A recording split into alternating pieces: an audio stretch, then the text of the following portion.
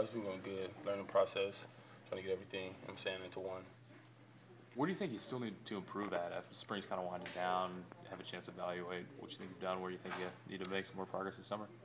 Just getting used to the speed and the plays and getting everything down packed to where it's just no thinking about just going. Are there any similarities between this offense and Washington's? No similarities. This offense is way faster.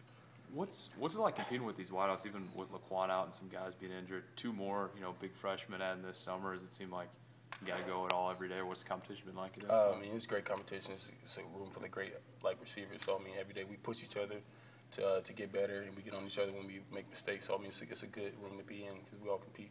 When you look around that position group or meeting room with all the talent there, how good do you think that wide receiver group could be next year? I feel like we have the potential to be really good. Coach Hurt pushes us every day. We push ourselves.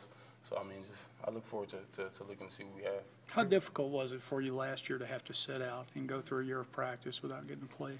It wasn't that difficult. I got to sit out and see what I'm looking forward to and get my mind right and stuff like that. So it was a pretty good year to sit out. Who's kind of been your mentor in that room besides Grant? I would say Laquan. He's a great leader in that room for us. He's been there. He knows what he's doing. So he puts us in the right path. Know where we're going. You've been as consistent as you want to be this spring? I wouldn't say it's consistent. I have some room for improvement. But, that's pretty much. I have some room for improvement. What's the biggest area you have to get better at? Route running, catching the ball, just doing all the little things.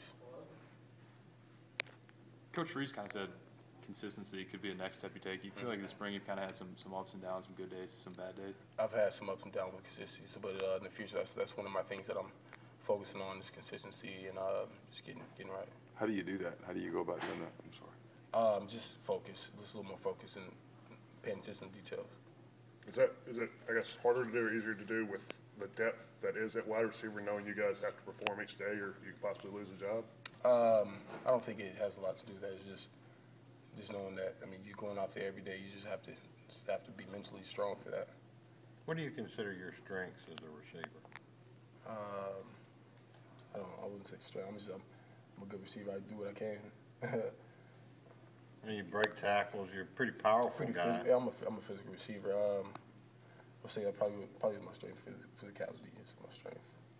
I know you haven't played against SEC defenses except for the one here, but from what you saw, how much of an adjustment will you have to go from playing Pac-12 to here? Was it to SEC? Was there a lot of differences? You just got to be physical. Football's football. Anywhere you go, you got to play at your best ability. You got to do everything right. So it's faster, it's physical, but at the end of the day, it's still football. You got to do what you got to do. What has that competition been like in the wide receiver room? Is it pretty friendly or? It's friendly, but at the same time, you got to compete because you got a guy right ready to step in at any time. So we keep each other encouraged. That's what we do because we look at it as brothers.